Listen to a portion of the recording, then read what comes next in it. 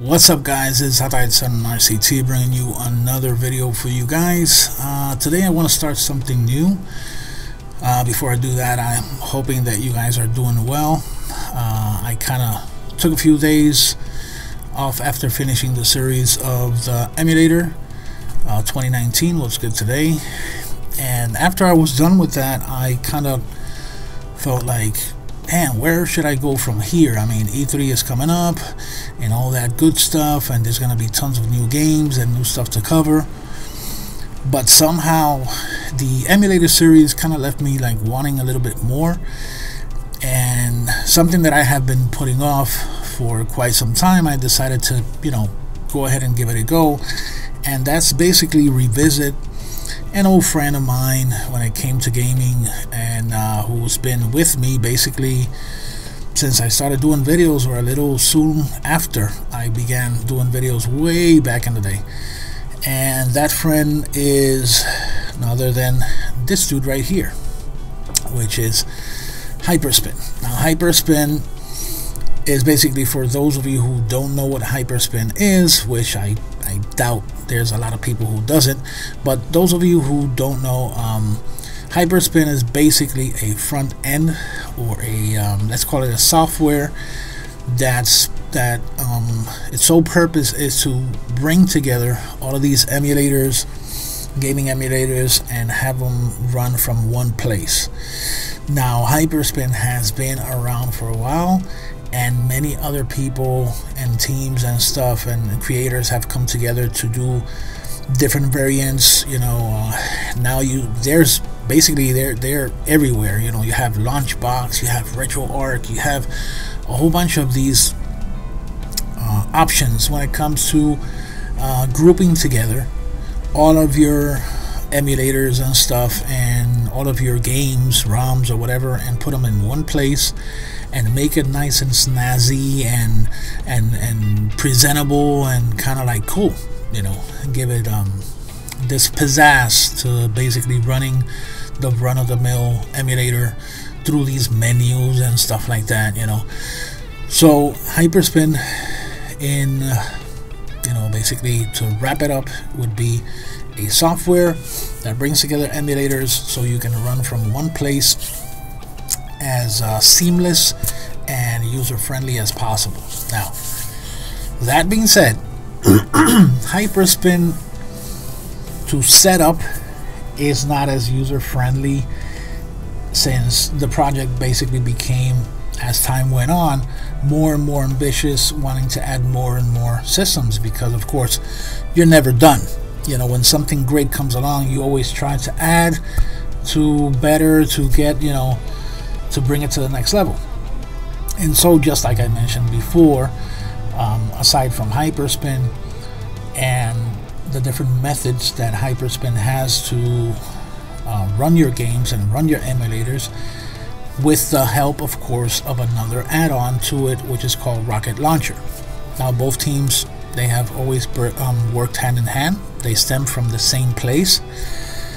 But of course, these projects, they tend to, as they grow up and blow up in size and popularity, they tend to fork out to different other projects. Now, given the last few years, the trend of last few years to try not to run stuff with the latest and greatest hardware or the most powerful stuff, the trend is more, how can we run stuff in smaller devices, in portable devices and stuff like that. The focus has been drifted or moved to other places, hence what came later to be very popular, which is the Raspberry Pi. So a lot of people, with the popularity of Raspberry Pi, a lot of these teams, a lot of these emulators, they all focus, they kind of like drifted apart from PC because I guess, you know, it wasn't challenging enough. So I said, I guess that they thought, you know, the next big thing is going to be this. Let's head over there. It's becoming very popular. A lot of people like it. They want to do their own stuff. They want to create. So let's follow them. And basically what they did was they came up with another iteration of the Hyperspin called, of course, HyperPy. Now, HyperPy is basically, in a nutshell, is basically the same as Hyperspin. The only difference that is accommodated to the lower specs and portability, of course, of the Raspberry Pi and similar devices. It's not only exclusive to the Pi, but given the small hardware that you're working with, it's very inducing to be able to port it to different hardware that doesn't require as much, you know, power, given that the Raspberry Pi is not really that powerful. But anyways, not to get too rattled, too confused here, the point is that since I had my Hyperspin, but I don't have a Raspberry Pi because I still haven't gotten one, even though Aaron has told me that, and several other gamers out there have told me of how good this thing is. I have been looking at the Odroid, and I'm kind of like getting curious for that, but for the time being, it's not something I'm gonna work towards to. And I'm kind of like having fun with the new card and upgraded stuff, as you saw with the emulators. I wanted to revisit, go back to my Hyperspin setup, which by this time is already outdated, obsolete, and very old, and try to bring it to the next level. Try to see what I can get out of it. And boy, did I pick a good time to do this, because I actually found out that not only did I get, or do I have now the options to upgrade my Hyperspin to something much better. As I mentioned, there are other front ends like Launchbox and RetroArch and some other software that combine the two. I didn't want to start from scratch necessarily, because I wanted to build something quick right away that I can bring and do videos for you guys as well. I wanted to have fun with it, and I also wanted to create content with it. So this is what I found. Ta-da! I found the perfect fusion, the perfect combination that gave me the awesome thing that I have now, which is basically HyperPy PC plus a track mode version 2. Now, as I mentioned before but didn't go into detail, setup for this stuff is not for the faint of heart. You know, setting it up for the first time, you know, you get your things here and there, but when it comes to configuring and getting the emulators to run, I mean, there is, if you search through the internet, there are people who already have pre-configured stuff available.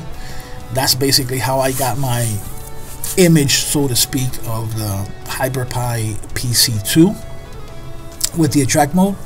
So at least I circumvented basically having to set up from scratch the HyperPy and the attract mode and the different files and configurations. Basically, I had that download, which I opened to another drive, and also, given the limited space that I had with the stuff already going on with my drives, I had to do some very creative moving and deleting and copying and pasting in order for me to transform my, what was before my Hyperspin drive, into my new HyperPy drive. So yeah, there's a lot that's going on. It's still work in progress, of course, but this is only the intro video for it.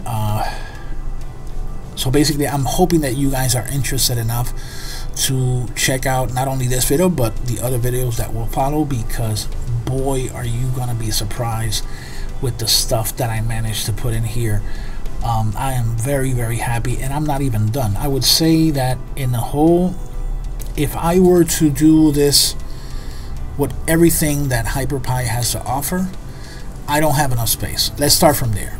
I would need at least a 3 terabyte drive to at least carry both the software that's needed, and then of course the games as well, the ROMs, the images, the whatever you want to call it, all together. Especially when it comes to the systems that are after, like, let's say DVD base going on. Like, let's say if we stop at GameCube and Wii, like I had my Hyperspin, probably a smaller drive would be enough.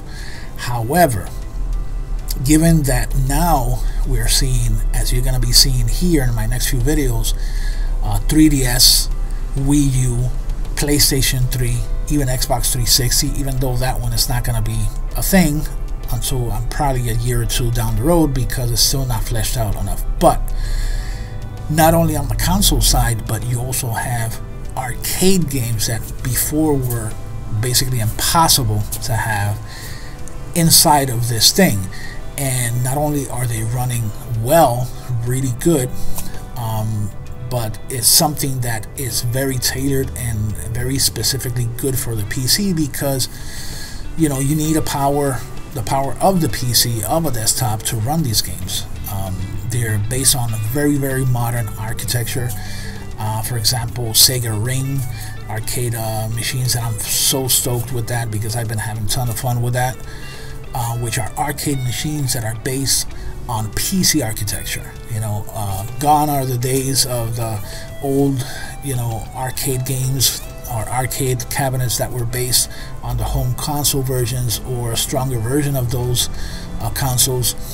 Now they basically, from a specific year point in time, they have gone and moved full PC. So of course they're more beefier, more powerful, but at the same time they're able, or people are able to kind of be able to emulate them with more ease. All they need is more brute power. But enough of that tech talk. Let's go into the screen here so you can see what I have. I'm gonna show you, since this is the intro, I'm just gonna show you the basic setup with the music, and I need to make a note here. I am very grateful for the guys who designed and built up the HyperPie PC version, all of these versions of track mode, because these are people who spend time and money and effort into getting this done. But Lord, oh Lord, the music is, again, this is work in progress. A lot of you out there are partial to the music and in this track mode and the HyperPie thing, but I need to change this. I need to make it as metal as possible. I need to change it, but it's work in progress. It's gonna take me some time to kind of figure out where those things go, so I can place them correctly, and maybe even redesign some of the stuff. I'm getting to know now the file types and stuff like that entails the track mode, but it's a new system. It's not like the Hyperspin back in the day that I kind of figured out where I can move stuff around. That's gonna take time. But again, I'm going ahead of myself. I'll leave that customization for another video. I'm just gonna show you guys what I have and what are the possibilities and the potential of this. In the next video, I'll have specifically something else so I can show you a bit better, and hopefully by the time I end this, I'll have a custom made build just the way I like it. So far, my only goal is to have something that works, at least the modules that I am going to use, because I'm not going to use the whole thing, that the modules that I do end up keeping for myself are running 100% perfect. That being said, let's go over there, guys. Okay guys, so here we are at the desktop, and we're going to be doing a quick look at how the HyperPie 2 PC setup looks when you run it for the first time. And I'm just quickly going to show you the tabs. Bear in mind, not everything is standard set up the way that you see it here. I just happened to come across already available setup, and I'm just working on that, or upon that. So basically, when you get it from scratch, you have to set up everything through here, where you set up the controls, the emulators and stuff like that, and then you get to put into different parts of it You get to put the videos, the artwork, and stuff like that. But this is what I have so far to work with. We have a arcades tab, of course, which you just saw. We have a consoles tab.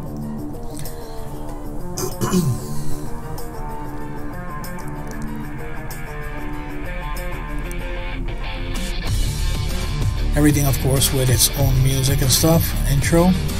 There's some of the music like this one that I kind of gravitate and like.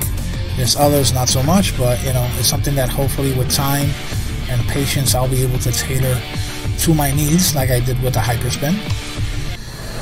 You have PC games.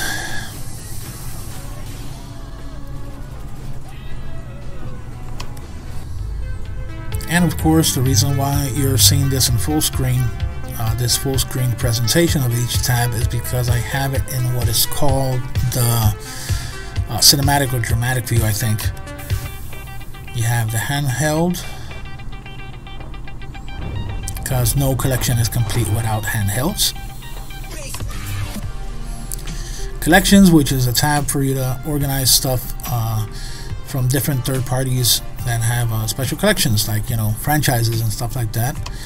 I will go into them later on. You have the hacks, which is a tab that's specifically made for certain consoles that have variations of games, like, you know, Crazy Mario this, or Super Crazy Sonic, or whatever the hell. So yeah, everything you see weird that's off the path of the regular game, you're going to be seeing it in this tab. One of my favorite tabs, shoot 'em ups, that goes far beyond the 2 custom made that I did for Hyperspin. I know Glowing Rice is gonna love this one, as well as some of my peers from Twitter. Yeah, this one is pretty crazy. I'm not even gonna go inside because there's so much to show off, so that'll have its own video or videos. Next tab. From here on out, as you see here, Final Burn is not basically part of the normal tabs, but I added it through the menu, the configure menu, because I love Final Burn Alpha, and I know I go back to this one a lot, so I just wanted to have it on hand. I have another arcade one, but this one is not like the arcade that I have in the first tab. This one is arcade classics, the oldies, you know, that all of them are gonna come, or the software basically organizes all of your games from all of your systems and picks and chooses what it deems to fit this category. So very cool tab. You have main, which needs no introduction, of course. Capcom System 1, which has games that I love, and System 2.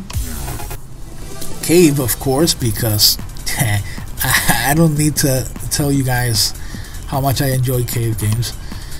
Cave 3rd. Data East Classics. Konami Classics.